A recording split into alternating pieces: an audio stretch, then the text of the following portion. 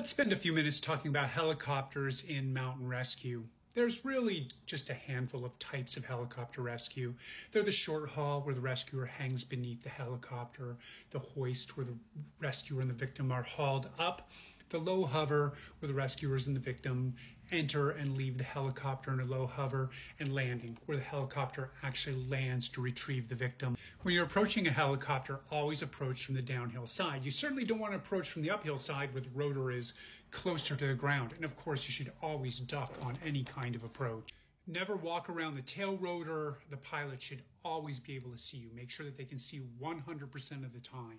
And of course, you shouldn't throw anything around a helicopter. There shouldn't be ropes on the ground or anything that can blow away. That should be obvious as well. Never approach a helicopter during startup or shutdown procedures. This is the most dangerous times. The rotors are not at full RPM and will flex downward more easily.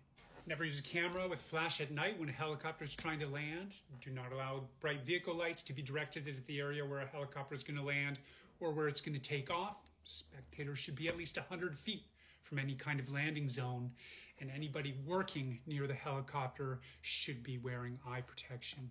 If helmets are worn, chin straps should be fastened, no loose hats blowing through the blades.